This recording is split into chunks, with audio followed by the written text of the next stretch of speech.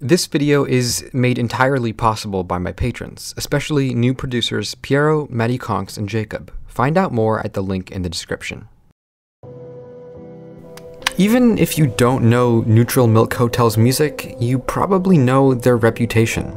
The old European-style album art depicting a girl with a thing over her head, sitting by the sea and pointing upwards into the distance.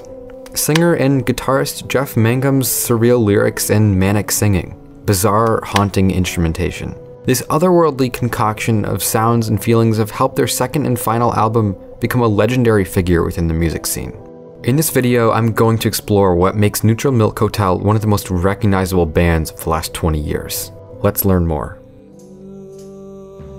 Neutral Milk Hotel was founded in the small city of Ruston, Louisiana in 1989. It began as a recording project for singer and multi-instrumentalist Jeff Mangum, who would build up an extensive catalog of experimental, lo-fi home recordings over the next 6 or 7 years.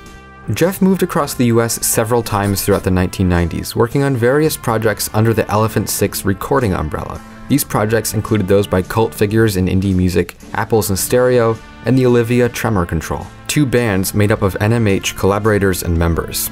In '96, Jeff Mangum was joined by a couple of friends in Denver, Colorado for the recording of the first official Neutral Milk Hotel album on Avery Island.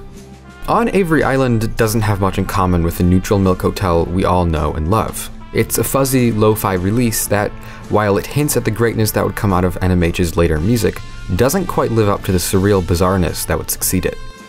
The problem with Avery Island is that it lacks the compelling mythology that Aeroplane is based upon.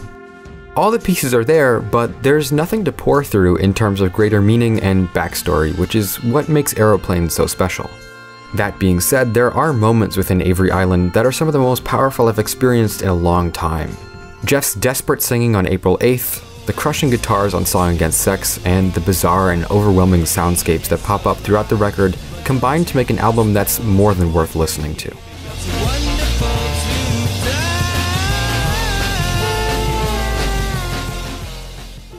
When Jeff once again returned to Denver 2 years later to record the next Neutral Milk Hotel album, he did so with a full band. He was joined by organist and drummer Jeremy Barnes, brass player Scott Spillane, and Julian Coster, a multi-instrumentalist that played singing saw, banjo, accordion, and more. While we don't know much about how the band made the album, In the Aeroplane Over the Sea quickly became one of the most highly regarded works of music to come out of the 90s. Listeners everywhere fell in love with the eclectic mix of Eastern European folk music, jazz, punk, and all manner of bizarre instrumentation.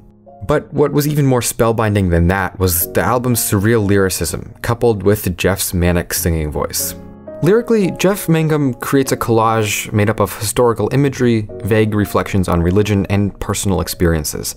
A lot of the songs feature themes of young love and relationships, shown through a lens of whimsical surrealism. King of Carrot Flowers describes the connection between two young people in love, contrasting it with the disdain involved in many dysfunctional adult relationships. Holland 1945 is a fast-moving punk song with mystical lyricism depicting burning pianos, circus wheels, and the ultimately corruptible nature of reality. A strong sense of disillusionment runs throughout the entire record. There are all manner of different ways to interpret Jeff's cryptic words, and most of them involve a sort of tiredness of the disappointing nature of life in general. Jeff was strongly affected by the darker aspects of life, and much of the record is influenced by his idealistic visions of how things should work. He comes to terms with the toughness and disappointment inherent to all human relationships, even the human relationship with God. The 8-minute epic O Comely tells the story of an adulterous father through the lens of a child deeply disillusioned with her parents' immorality. The disorientingly powerful song ends with a return to the album's very central theme, the life and death of Anne Frank. Indeed, on a deeper level, most people agree that Aeroplane is about Anne Frank, a German-born Jewish girl who documented her experience hiding from Nazis in Amsterdam during World War II. In an interview from the spring of 1998, just a few months after Aeroplane came out, Jeff detailed what exactly about Anne Frank pushed him to the brink of insanity.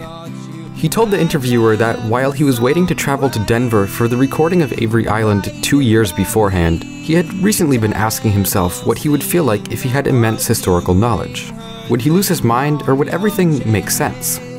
The question inspired Jeff to wander into a bookstore and pick up a copy of the Diary of Anne Frank.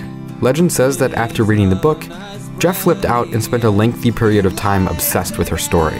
He spent days crying for the lost potential of her life, and experienced a recurring dream that he could go back in time and save her from her untimely demise. This theme runs throughout the record, making it a sort of loose concept album, though Jeff later dialed back on this. I met Jeff about 3 years ago during the last few shows of the tour. I shook his hand and thanked him for basically shaping so much of my life with his music. We didn't have much time to talk, but I remember asking him what Aeroplane was about, Anne Frank, or a larger commentary on relationships and religion as a whole. In retrospect, I almost feel guilty for asking such a question, but his answer was more than kind. He told me that it wasn't about those things, and in fact, Aeroplane could be about whatever I wanted it to be. I'll never forget the kindness in his voice. He's just such a remarkable soul. In a way, this confusing, non-committal answer says a lot about Aeroplane as a whole. The album overflows with historical imagery.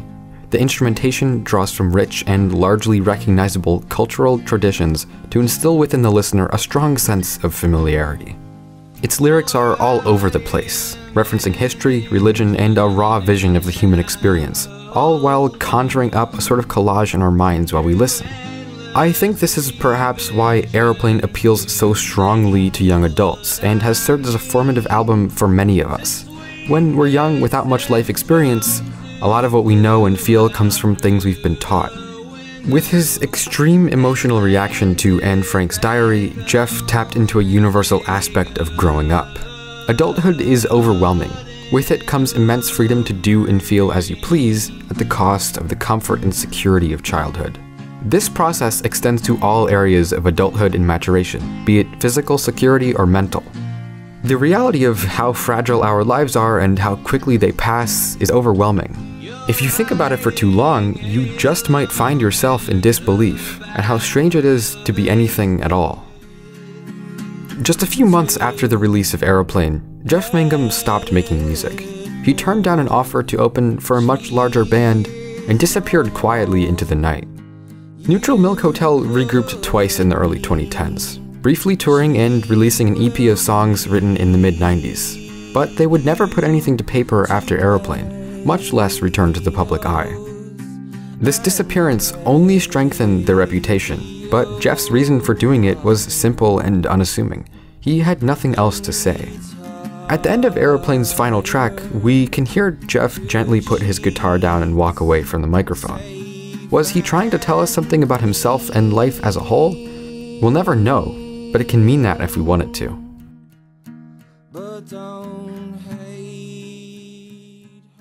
Hey guys, this isn't scripted, but I just want to shill my Patreon really quickly. So I offer a bunch of different rewards that I think is actually a lot for the money. So if you donate $1, you can join the private patron-only Discord server, and you get monthly behind-the-scenes blog posts talking about everything that happened with the channel and every video I've made. You also get your name in the credits of every video. For $3, I do like a monthly Q&A that's just open throughout the month. If you want to know anything about how I make videos or anything about me, you can ask me and I'll answer there. I also post the scripts for every video after I release them, and I have 2 things relating to playlists. I offer a collaborative Spotify playlists where you can add any song that you want me to hear and everyone else can listen to it as well. And I'll make you a playlist specifically tailored to your music taste, so whatever you ask for, I'll pick out the best songs and make that for you. And for $10, this is really the big thing. For the $10 reward tier, I kind of post everything that I'm doing while I'm making videos for you to give feedback on and just look at before it happens, so you're always going to know what I'm making. You're usually going to see the videos early, and you're really going to get like a good look into exactly how I do what I do. You can also write your own short message at the end of every video, and you'll be listed as an executive producer in the credits as well. I'm working on maybe some more tiers, maybe a $5 or a $20 tier where I can offer maybe merch or advice for your own YouTube channel or whatever you guys want. I'm really open to suggestions. Thanks for watching, and I will be back 2 weeks from now with another video.